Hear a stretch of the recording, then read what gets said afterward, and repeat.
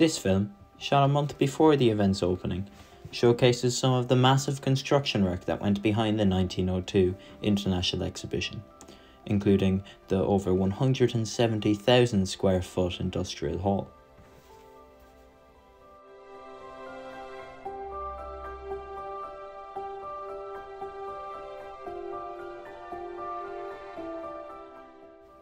We see here a panoramic shot showcasing the Sunday's Well area north of the Lee, as well as the then unfinished water chute, which would open a week late and go on to be arguably the most iconic feature of the event. The panoramic shot was taken from the Sunday's Well Boating and Tennis Club, which at the time would have only been 4 years old.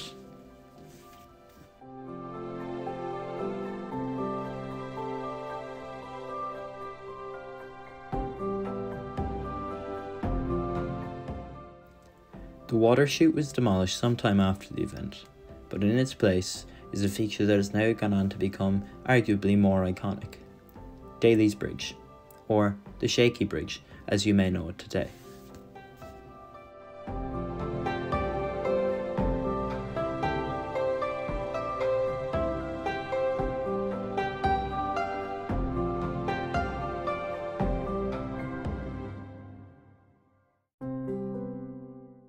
We see here the intense, bustling popularity of the water chute at the event, with lengthy queues surrounding it, then unseen at the time.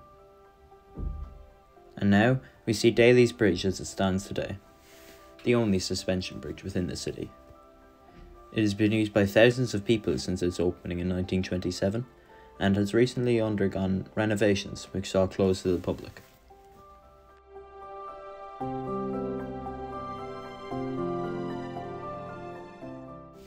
Here we can see the expanse of the 44-acre site of the exhibition as seen from the top of the water chute, its structures going as far as the eye can see. In this particular shot, we are treated to views of the various themed halls showcasing Edwardian industrial, educational and societal progress in Ireland, such as the domed industrial hall and the squared towers of the concert hall.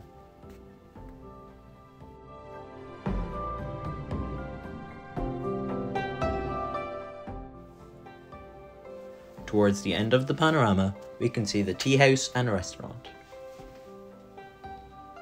While many of the structures at the event were made of plaster or sheet, the tea house was instead made of imported American high-quality wood. Following the end of the 1903 exhibition, many of the structures were demolished and auctioned off, including the tea house itself, which was taken apart and rebuilt as a house in Currabinny which stands to this day, as viewed from Apple Maps on your screen here. It retains many of the motifs of the original structure in its current form.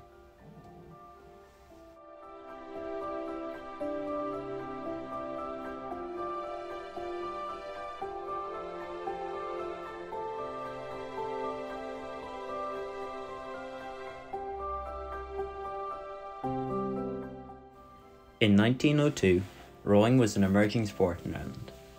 As a result, there were 3 separate rowing sequences filmed by Northern Films at the exhibition.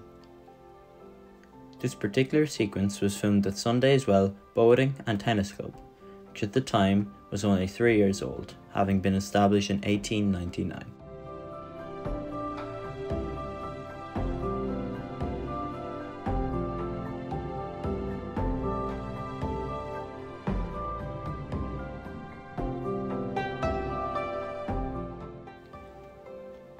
Today, Sunday's Well Bowling and Tennis Club are approaching their 123rd birthday.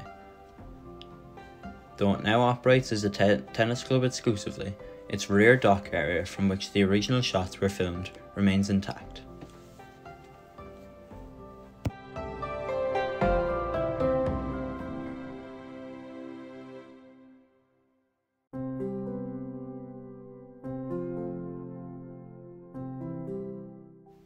As part of the exhibition, as well as to promote rowing in the city, an international rowing regatta was held in July 1902, with Irish, British and German teams all being represented in the event.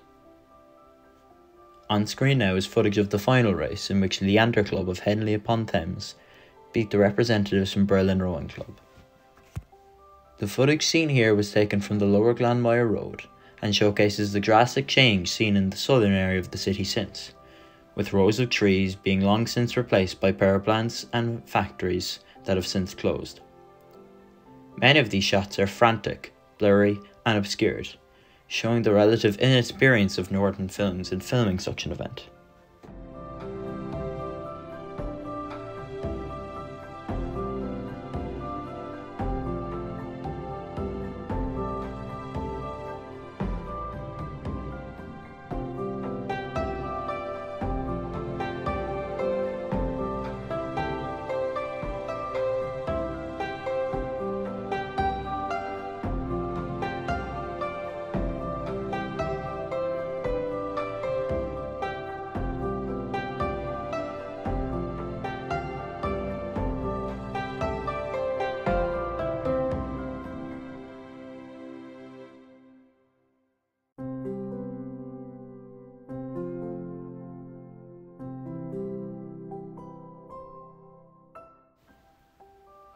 Sadly, due to the obscured, blurry shots in combination with the aforementioned drastic change in landscape, I was not able to find the exact location from which the footage was filmed. However, one thing that has not changed since Michelin Kenyon came here in 1902 is this area of the city's love for rowing, with Shandon and Lee boat clubs pictured here going from strength to strength all of these years later.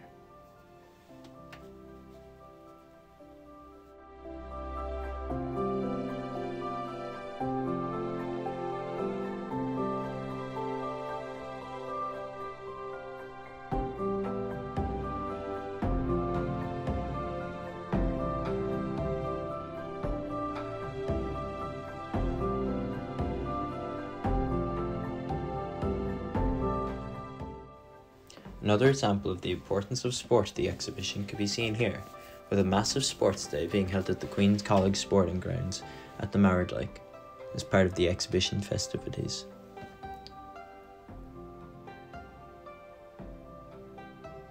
The shots here of sport are interspersed with those of large crowds, as Northern Film's focus, as was normal for factory gate films at the time, was not to showcase sport, but rather society as it was.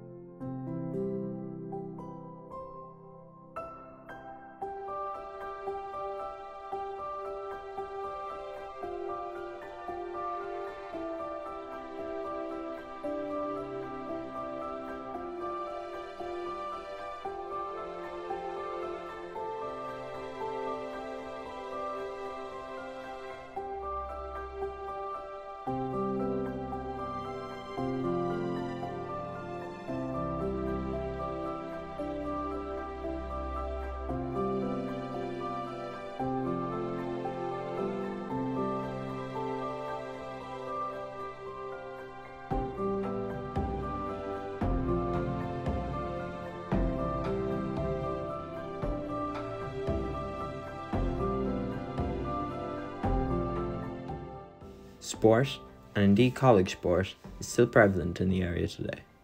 We see here the Mardyke sporting facilities as viewed from its adjacent walkway coming off of Fitzgerald's Park. It serves still as the primary sporting grounds for Queen's College, or UCC as it is now known,